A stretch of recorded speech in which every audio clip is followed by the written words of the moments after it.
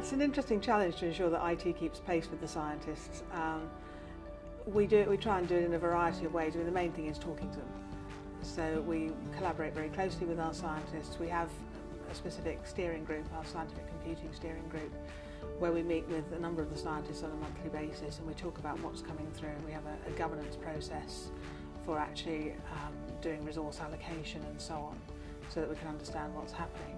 But it is a challenge. Science is moving at such a rate.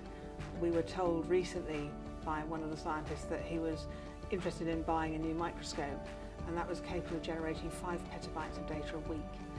Now, given that our total storage is 10 petabytes, which is already considered a lot by a lot of organisations, this would have filled it up in 2 weeks flat.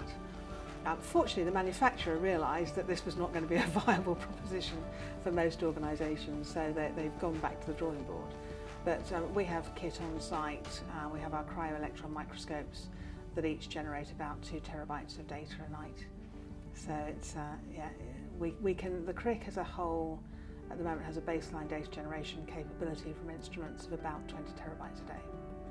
So keeping pace with that, we can at the moment, but we do have to make sure that we are constantly in the loop with the scientists about what they're planning to buy and where science is going and where the next thing is going to be.